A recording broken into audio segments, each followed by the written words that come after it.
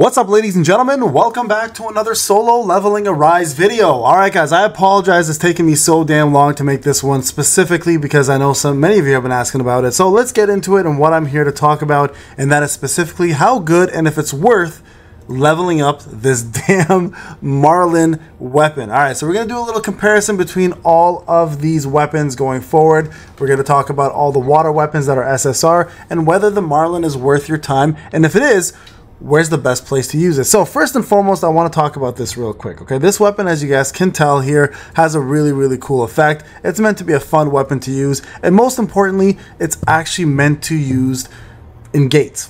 In my opinion, this is the best thing to clear gate content. Also, not a bad weapon to do if you're going to be doing any form of stage clearing with normal monsters. You guys can see here, for example, it increases damage to normal monsters by 1%. Whenever you go do the surface path and you hit multiple monsters, it can stack up to 999 times. So this can do quite a bit of damage to normal monsters. But how does it fare when it comes down to bosses, right? And that's a lot of people want to ask that question, and if it's worth using on bosses whatsoever. So let's go through this effect, and we're going to do a quick little comparison between all the water weapons and see if it's worth your time, or if this is just a meme weapon to have. And quite honestly, it's not the worst weapon in the world, it's not the best weapon in the world, but hell, it's a free A5 weapon that's water related, so a lot of free-to-play players can benefit from it and use it in certain content. So let's look at this all together. Now this is on the pay-to-win account, of course, so I have a lot more to compare with. When Marlin Dream is used in sequence with dash, it resets the cooldown of Marlin Dream and Flying Marlin. Of course, the Flying Marlin skill is the following skill right there. Flying Marlin here. Marlin's Dream right there. So that actually resets it, so that's important because that's the main skill you're going to use. So A1 is important, obviously. A2 gives you the water damage increase, and remember, this only works when you are fighting other water weakness monsters. If the monster is not weak to water, this is irrelevant. A2's, and this applies all across the board, not just this weapon. When the user uses Flying Marlin, it charges their dash one time, which is amazing because it helps out a little bit. Increases the damage of Marlin's Dream and Flying Marlin by 30%. Decreases the cooldown of Marlin's Dream and Flying Marlin by 20%. And when the user defeats an enemy using Marlin's Dream or Flying Marlin, it grants the Shaka effect. And this essentially isn't bad. This is not a bad one. And this is free for everybody.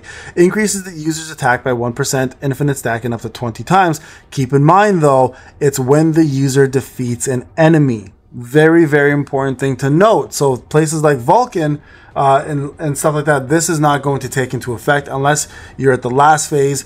He summons his ads, you kill some of his ads, you get a couple of the extra bonus buffs for the last few seconds in order to, you know, bust out a couple different moves and hopefully you get the kill. So all in all, this is not a bad weapon. So just keep in mind here, when Marlin's Dreams use a sequence with a dash, the skill becomes Flying Marlin. Skill increases the damage by 30%. When Marlin's Dream or Flying Marlin hit, they grant the Surfer's Path effect. And again, this is what the Surfer Path effect is, right? So let's start doing a comparison, okay?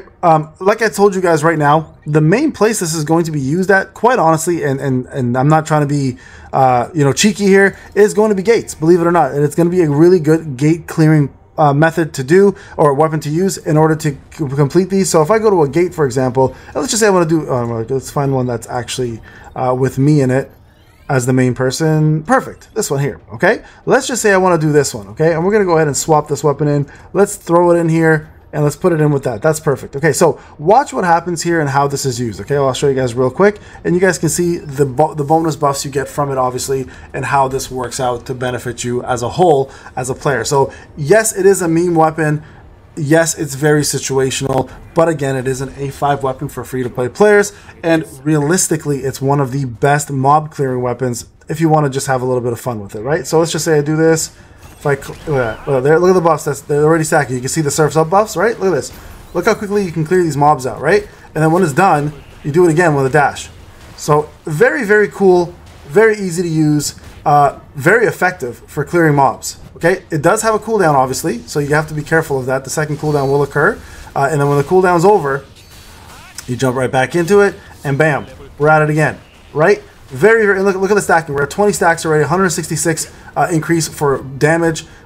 So you're going to get quite a bit of damage through here. The problem with this weapon is it's very hard to maneuver. I can only imagine how it feels on mobile. This is PC, and I'm having a hard time maneuvering, but it's pretty fun, and you get to do some cool maneuvers with it, right? So look at this. Check it out. So look, I'm doing quite a bit of damage here, right? But of course, it's not going to do anywhere near as much damage as, let's say, a Grimoire would or like a Scatty would, right? When it comes down to full-on DPS, this has no chance in hell. So let's take it a step further. All right, let's take it a step further. Let's take this weapon and run into our usual little content that we do. Let's run it through the bear. All right, let's see how long it takes to kill the level 25 bear. So you guys can get a little comparison on how it does on bosses. You guys can clearly see it's not the strongest weapon, but it's fun to use, and it can clear waves of mobs fairly quickly, no pun intended with the wave part, obviously. So let's go in here and go to Battlefield of Trials. Let's go to our usual floor, 25. Yes, I know, I've been slacking here. We'll get to this done eventually. Floor 25. We're going to use the Marlin weapon, and then we're going to use the Scatty, and then we're going to use the Grimoire. There's no elemental weakness here, okay? I could do POD. POD takes too long. I think you guys will get the point after I do this anyways and how this works, all right? So let's see here. Let's jump in. Let's go ahead and dash. All right, we're gonna start off with letting the bear do its thing. We won't even shadow step, okay? I won't even shadow step once here. I'm just going to do this and then dive in right into it, okay? You guys can see the stacking does occur. Like I'm at 20, 30, 24 of them, right? 24 stacks. I mean, this bear is fairly easy to kill at this point. Like my normal hits do so much damn damage. But you guys can see here, if I were to like compare this to like the Scatty or something, we're doing a couple bars per hit. Here's another reset. And there you go. So let's just say, give or take 30 seconds to kill this bear. 30 seconds, okay? Now, the cool thing here is that reset is massive, and that stacking worked really, really, really well. Now, this is a very weak boss. All right, keep that in mind. That's one thing to note. This is a very weak boss. Now, if I were to take the same situation again, and let's just throw in, let's put the Scatty in, okay? It's a little stronger, obviously, because the Scatty is an A9.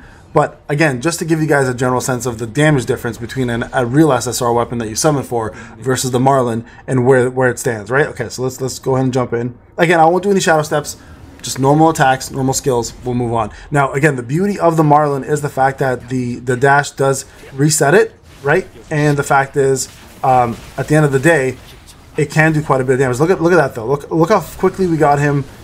And we didn't get a chance to even pull the Scatty, like the freeze off, right? Which is a lot of its damage. So you guys can see here, Scatty itself is in fact doing way more damage. Now, if this thing didn't have that unlimited, that unlimited move, we would have finished this way quicker. So there you guys go. Let's just say seven seconds difference. We'll just say that. Okay, I know it says 6, but we'll say 7, just to give it a little bit more of like a margin of error, because I did have to dodge. The other one I dodged once, this one I dodged twice. So again, a little bit different there, okay? So Scatty versus the last one here, and this is an A10 weapon, so of course this is going to be different, but I think you guys get the point here, right?